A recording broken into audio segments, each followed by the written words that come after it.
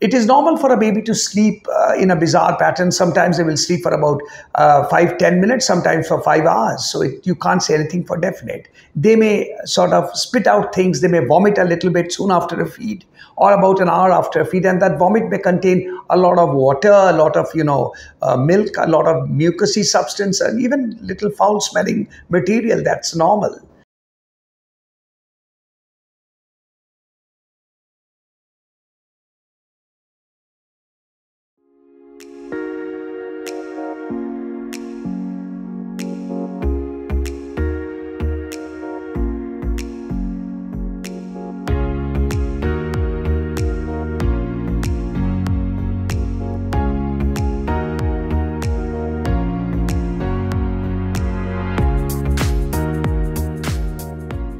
Hello, everybody.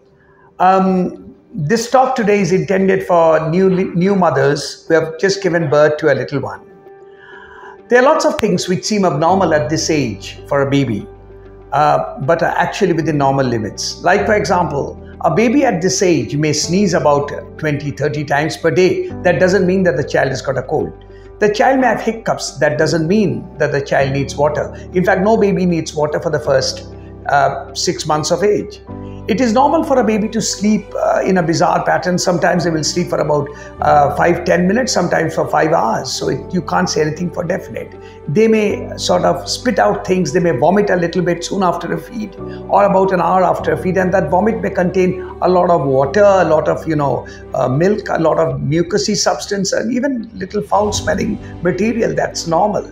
A baby swallows a lot of air when the baby sort of cries or feeds, and that air can pass through the bottom. So gas is essentially a normal part of a baby. A baby may pass 24 stools in 24 hours. Can you believe it? 24 stools in 24 hours. Absolutely loose, watery, semi-solid. They might be greenish in color. These are normal, and that might happen after each feed.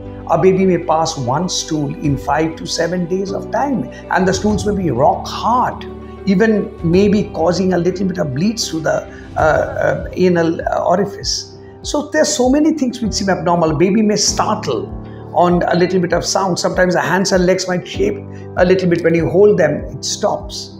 Sometimes they might, breathe a little bit. That's nothing but the movements the baby was having inside you. So there are so many things which seem abnormal at this age, but are basically within normal limits. But what are the things which are really abnormal when you really need to get worried about? If the baby is not feeding at all, maybe one feed the baby will not feed, so what? But if the baby continuously refuses feed, that's abnormal. If the baby is vomiting consistently and a lot of vomit, like 70% or 60%, more than 60% of the feeds, each and every time, or if the vomit contains yellow substance, this is abnormal. If the baby is very lethargic, very drowsy, even after, waking the baby up, the baby is absolutely lethargic or drowsy, that's abnormal. If the baby has difficulty in breathing, like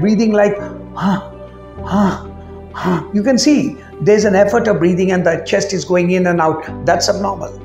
If the baby becomes blue or yellow, it's abnormal. So anything as a mother, if you feel is not right, you feel that your baby is not right, please call the doctors immediately. Please show a doctor your little one, because babies don't give a lot of time.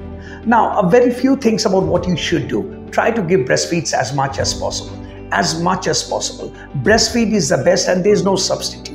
Only in very rare circumstances, if at all, in spite of your best efforts, you can't give breastfeeds, then only think of top ups. But try to breastfeed. Feed from both the breasts, 20 to 25, 30 minutes on each breast, but make sure that the baby is awake. So you wake the baby up, pat the baby up, wake the baby up, make sure you burp the baby and feed.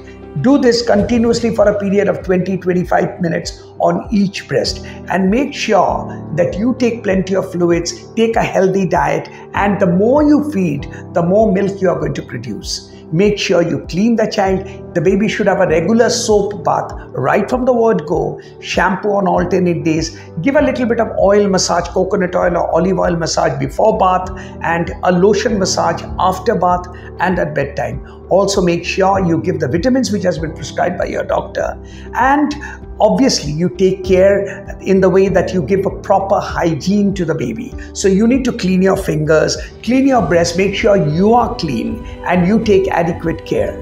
Love is the most important thing. So you should love and talk, and there's no, there's nothing called, maximum amount of love you can give. So similarly, feeds as much as possible. Whenever the baby cries, think that the baby is hungry. That's the primary thing. Colics may come, but the hunger is the main thing. So whenever a baby cries, make sure that the baby hasn't passed urine or stool. Make sure that the room is not very hot or very cold. Make sure the nose is not blocked, so you can give a little bit of saline drops. But make sure you feed, and feed from both the breasts, burp the baby, feed even again, because the primary cause why babies cry is hunger. Colic comes right at the end. And don't forget to vaccinate your children. Vaccinate the baby as per the Indian Academy of Pediatric schedule. Have a lovely motherhood, and keep sure that your baby is in the right place and in the right hands. Thank you so much.